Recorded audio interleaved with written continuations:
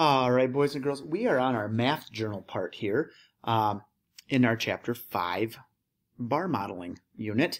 Here's an example of one, and you can see the little boys thinking here, like, okay, the park fund raises $2,960. The playground fund raises $2,662. Park fund raises $298 more than the playground fund. So this person's already done the math for this, right? So they've already figured out that the difference between the park fund and the playground is $298. They've also figured out that combined both park and playground have a total fund with $5,622.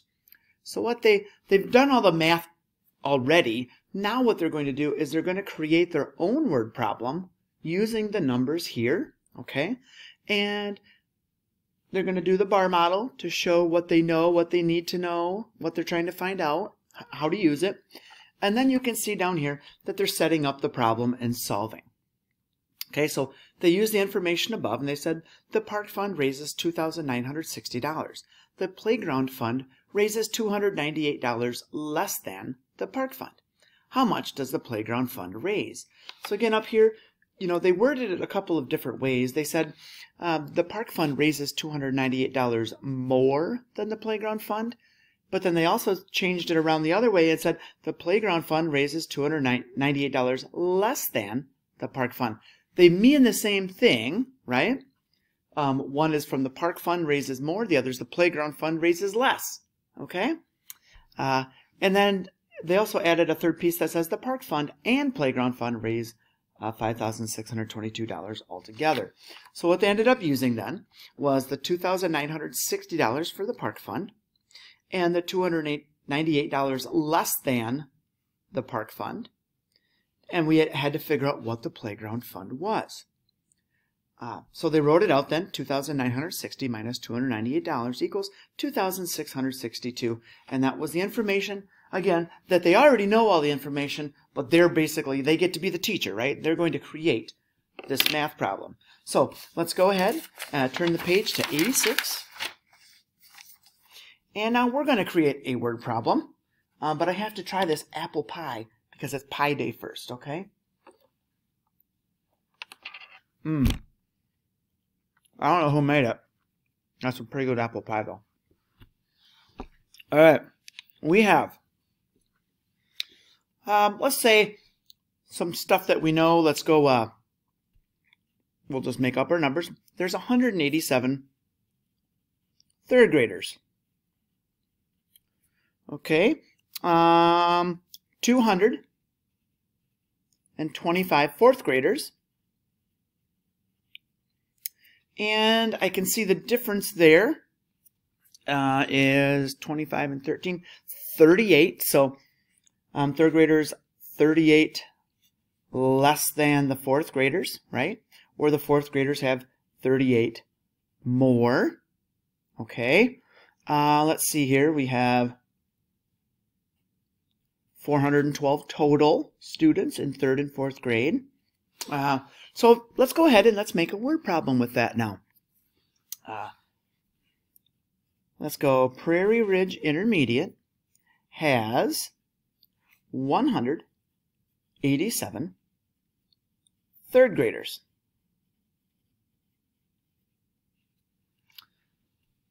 There are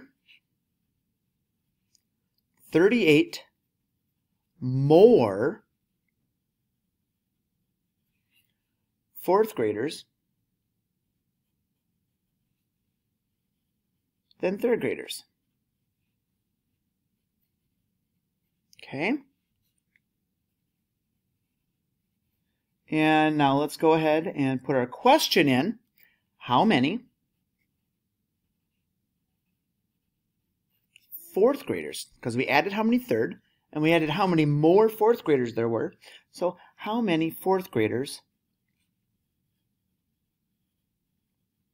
attend Prairie Ridge?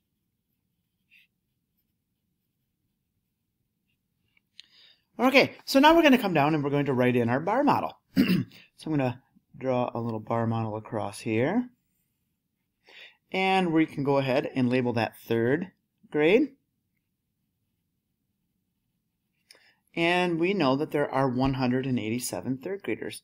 So I'm going to go ahead and put up the 187 there. We know that there are 38 more fourth graders, which means there's 38 less third graders, right? So we know that if we can add that onto here, this is going to be our difference there, 38, and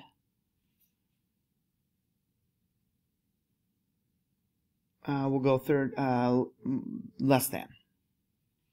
Okay, because that's meant the same thing, right? So now we're going to kind of try to stay somewhat close to the edges of the bars, right?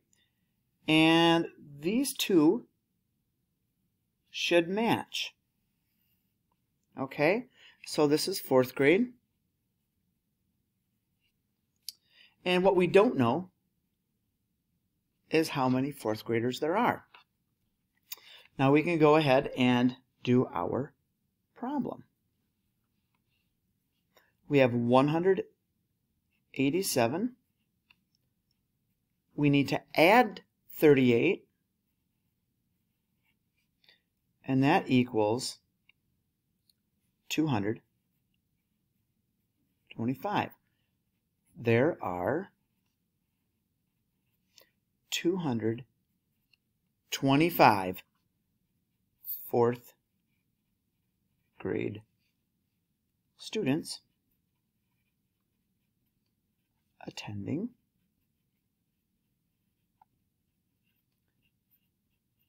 Prairie Ridge Intermediate.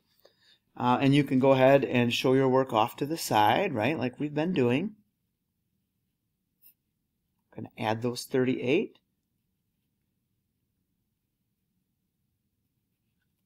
Okay, now I know we kind of already had that work done, but you'll want to make sure the work is done correctly. So there we are. We have an answer. We've done our whole entire word problem all by ourselves, so that's awesome. And if you remember the pie that I tried, whisper that to me when you see me the next time, and I have something special for you. All right? Again, what pie did I try? All right, we'll see you soon, boys and girls.